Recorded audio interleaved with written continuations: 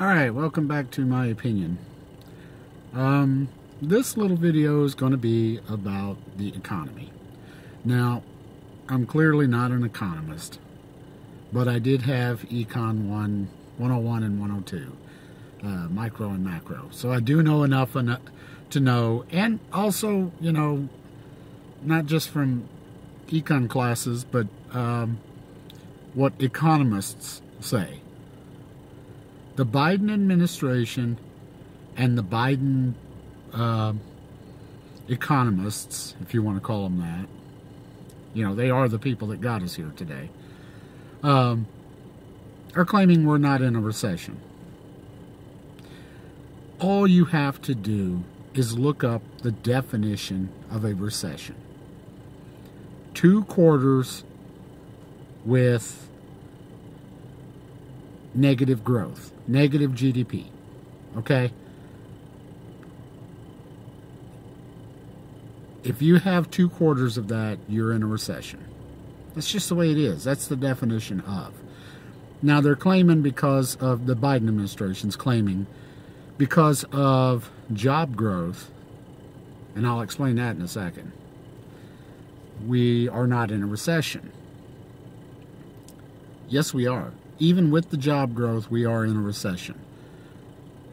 2 quarters of negative growth, of negative GDP, GDP going down, equals recession. That's the definition of a recession.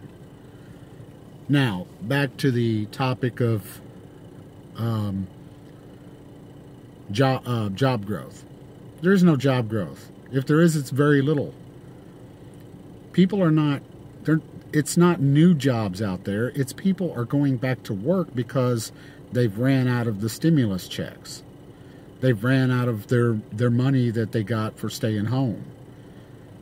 It's people just going back to work. It's not new jobs created. It's jobs coming back online. It's, you know,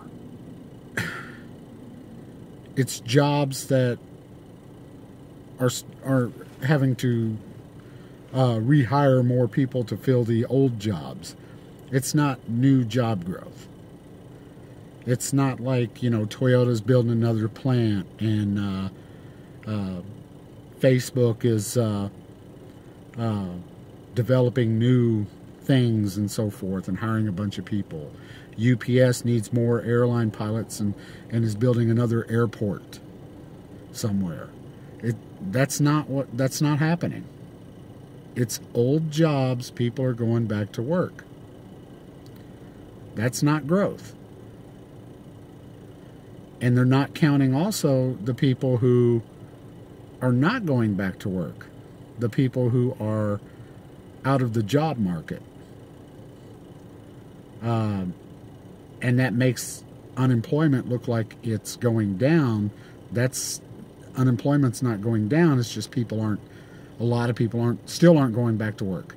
How they're doing it, I have no idea. I don't know how these people are not working. I never understood, even with the stimulus checks and the height of this whole COVID thing, how in the world are you living off $1,200 a month?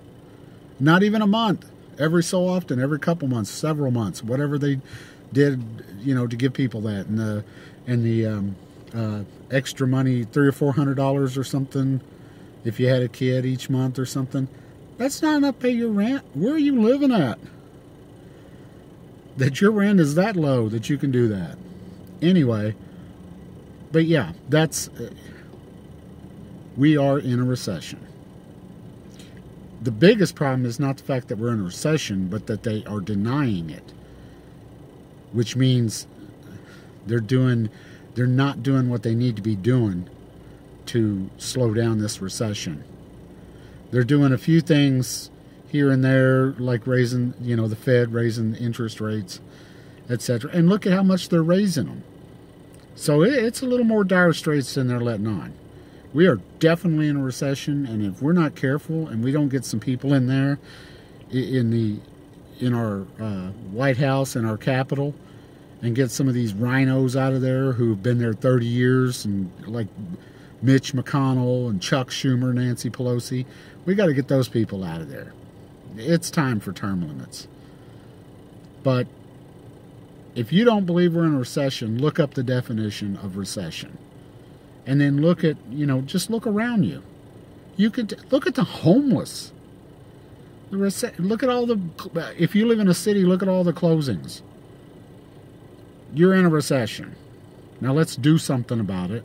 Let's vote these numbskulls out. Let's vote these idiots out who are just concerned about their own, stock, like Nancy Pelosi going over to Taiwan to see if she can make some more money. Watch. Guarantee there'll be some big giant land deal or something she'll have something to do with, or her husband. But anyway, like, share, and subscribe. And be safe and stay safe. Thanks, everybody.